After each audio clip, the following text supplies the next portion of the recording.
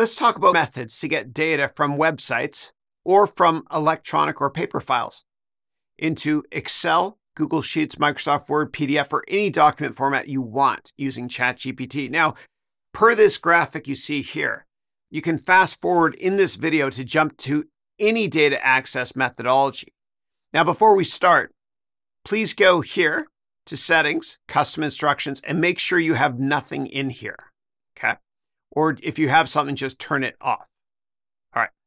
Method number 1, using ChatGPT, copy the data and paste it into ChatGPT and ask it to format the data.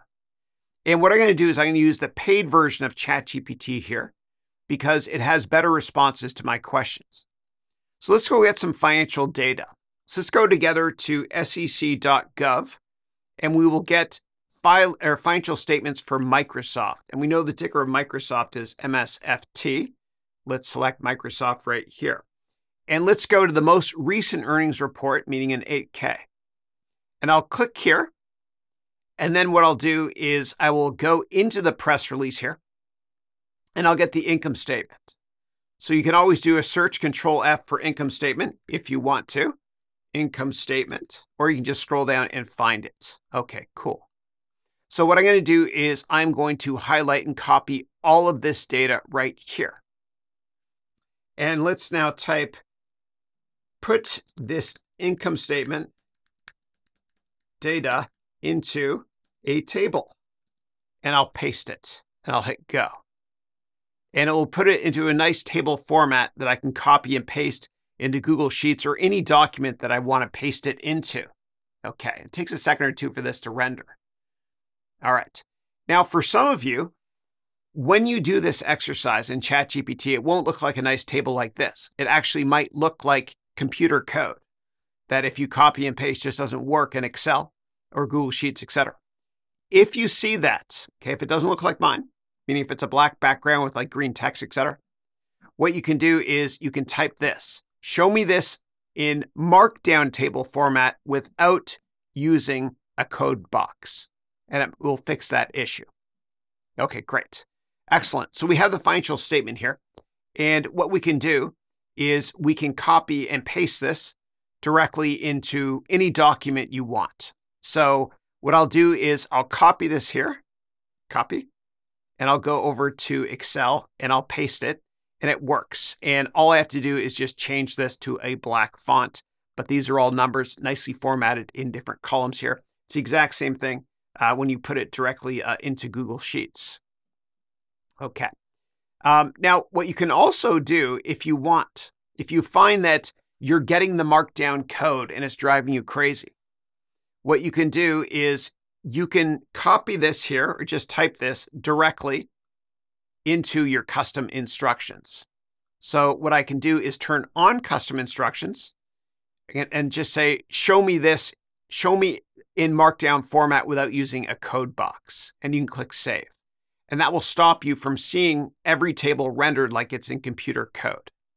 Now we can change this also and add another column with calculations in it.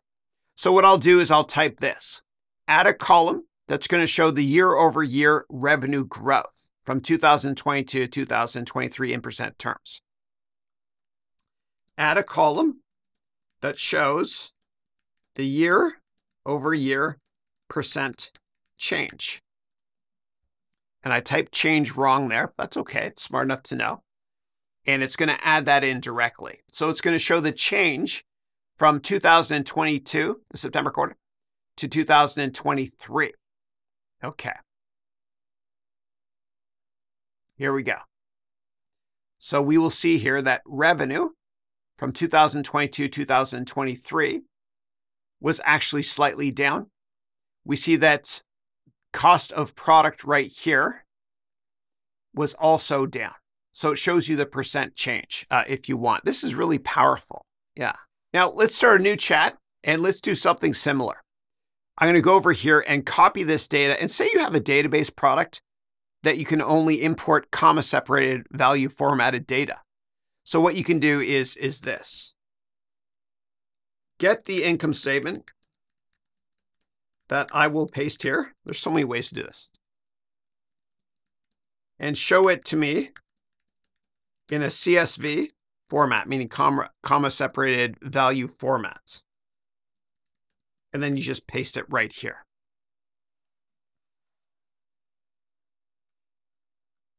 It's a long document.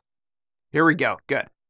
And then once you get this in comma separated value format, you can copy the code here. It's just text, or you can even select all and copy, and you can paste it into whatever system you have when you want to import in CSV format, for example. There's so many different ways to do this. Yeah. I'm going to do the entire prompt again, but ask it to save it in an Excel file format. Okay, so recall we copied the income statement here directly from Microsoft's 8K. So I'm going to copy this. If I can copy, come on, Chris. There we go. Copy. Okay. And then what I'll do is I'm going to say this. Get the income statement from this data and download in Excel format. Paste. Go. Okay.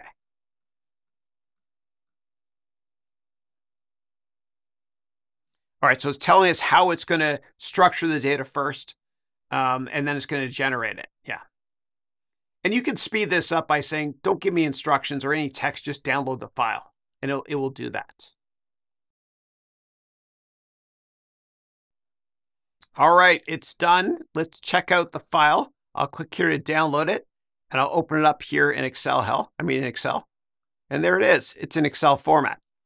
Let's do it again, though. And let's say that we want the year-over-year change from 2022 to 2023, but we only want to type one prompt for all of this.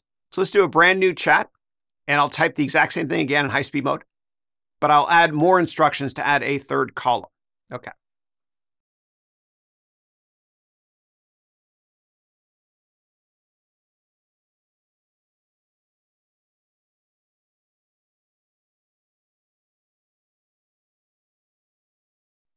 All right, let's download this file here. Let's see how the data looks.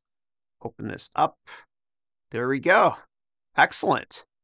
It's got the income statement. Let me make this a bit bigger. It's got the income statement here.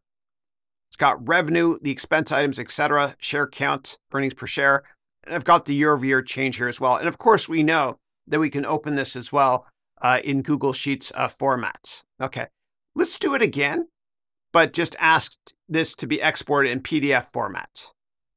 Do it again, but get me PDF file to download.